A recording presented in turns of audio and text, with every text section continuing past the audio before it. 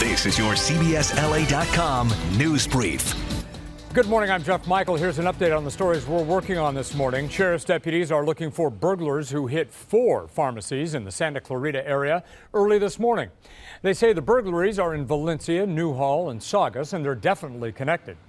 Drugs and syringes have been stolen. The 4th burglary in Castaic only took cigarettes from that location. A funeral is going to be held today to remember an LA County Sheriff's deputy shot in the line of duty. Stephen Bellinger was wounded in 1994 in Rowland Heights. The bullet was lodged in his brain. He died earlier this week. The funeral will be held at Pomona Valley Memorial Park. There's a new study, could be a wake-up call about drowsy driving. It says lack of sleep leads to a lot more crashes than previously thought. Previous government estimates put drowsiness as a factor in maybe 1 or 2% of accidents, but a new study by AAA says nearly 10% of crashes can be blamed on lack of shut-eye. And a compound commonly found in food may hold the key to preventing a deadly form of breast cancer.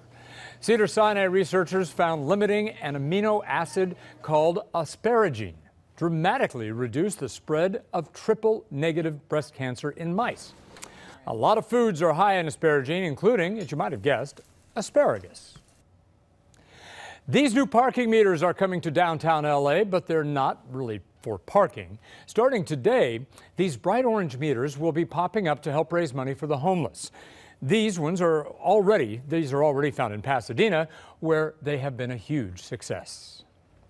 All right, now here's Danielle Gersh with a look at your weather. Hi, Jeff. Good morning, everyone. Happy Thursday. High pressure still parked over the west coast. That means it'll be warm and sunny again today. But I have some changes in your forecast because as we head into the weekend, this ridge of high pressure starts to break down. A couple of disturbances move through the area. By early next week, low pressure will bring us a chance of rain as we head into Monday, Tuesday, and Wednesday.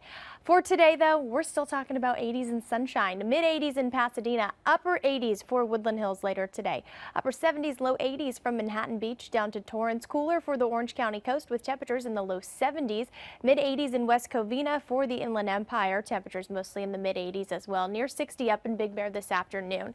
Here's a look at that extended forecast. Highs today in the 80s, should be in the upper 60s. We will take off 5, 6, 7 degrees as we head into your Friday. The sunshine sticks around. Partly cloudy, much cooler for the weekend with temperatures in the 60s and the 70s for Saturday and into Sunday. Staying cool into next week with a slight chance for some showers beginning Monday into Tuesday and Wednesday. So we could have some rain on your Valentine's Day. We'll keep an eye on it. Jeff.